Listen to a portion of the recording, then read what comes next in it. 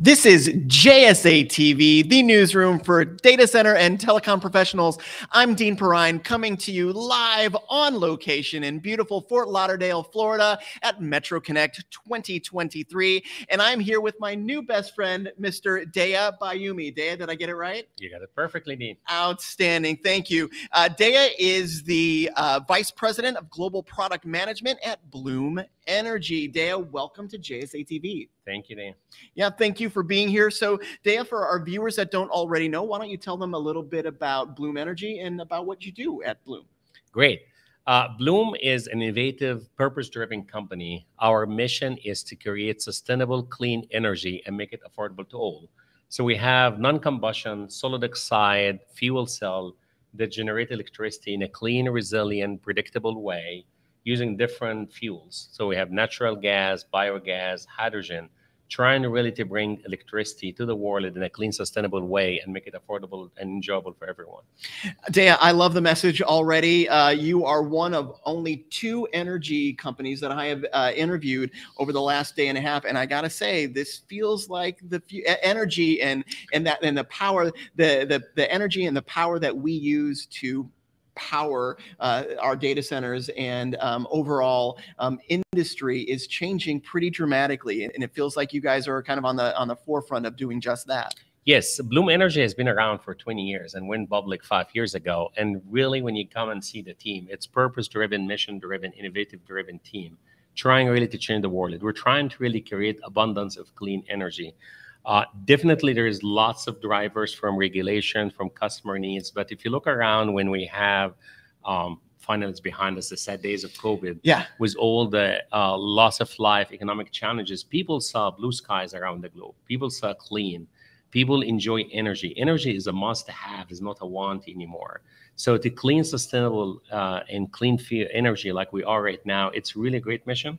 Mm-hmm. We enjoy it. We enjoy our customer to see it. Definitely, data center is one of the key customers we have. We enjoyed several megawatts of installation of power with data center. We'd like to expand it and continue enjoying this power that drive everything in our backbone and infrastructure, but in a clean, sustainable, and a blue skies and air and everything you can breathe.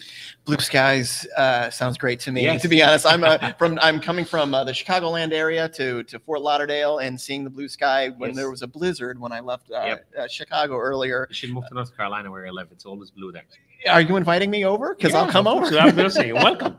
Very good. So, Deia, let's talk a little bit about your partnership with Airtel, another company that JSA knows well. Tell us a little bit about that partnership. Yes, that's actually our Indian partners and Nextel at their data center side. And this is one of the things where Bloom really excels at. We have a unique platform that we use to generate electricity. And you can see the 3 dimensions we're serving: sustainability, so non-combustion, clean energy; resiliency, so we make sure that the power continues on whenever there is any weather or challenges in the grid. And then third is predictability, which means that we give the customer guaranteed performance, output, and also cost over a period of time. Okay. So when we get to this Indian partner, and then they have a data center in a really congested area in Bangalore, a neighborhood named Whitefield. So it is a very heavy residential part.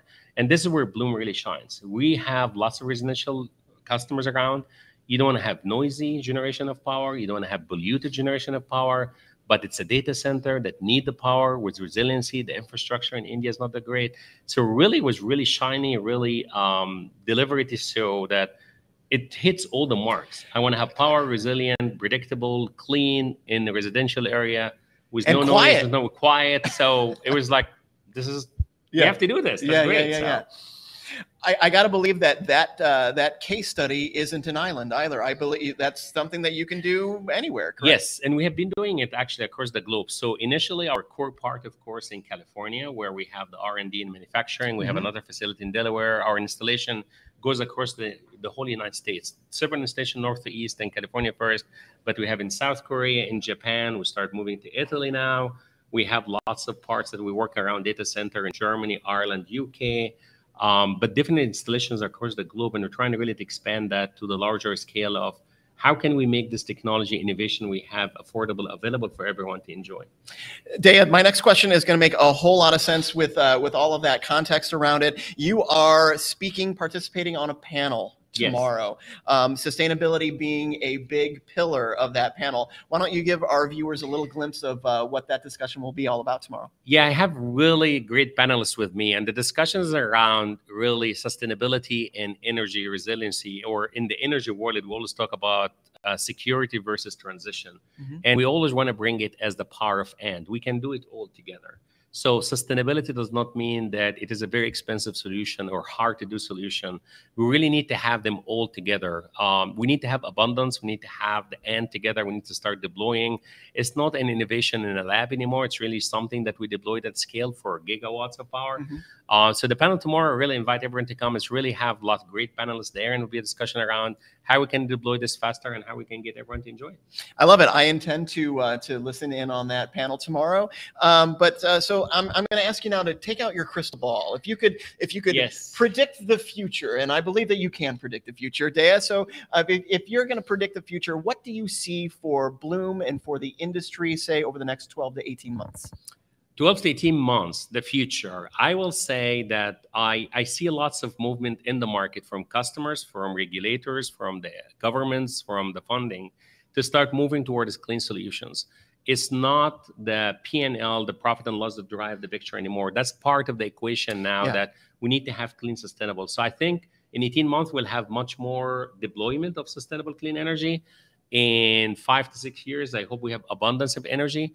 We shouldn't be talking about shortage of supply of fuel and energy anymore, especially in the United States or Europe or really developed countries. We really should be looking for how can we enjoy this abundance, and how can we move to further development of innovation of data center and other healthcare and other innovation in computers and everything else.